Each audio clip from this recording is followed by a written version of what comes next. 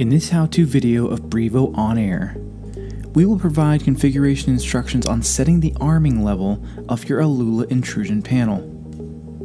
There are two methods by which you can set the arming level of either your Connect Plus or alarm panel connected to the back connect. First is via the Quick Link button on the home page. Click on the Set Intrusion button, choose the site you wish to change the arming level at, and click on the desired level. The highlighted button will signify which level the panel currently is at. The second is via the site page. Navigate to the desired site page and click on the Set Intrusion button. Similarly as before, you will choose the desired arming level.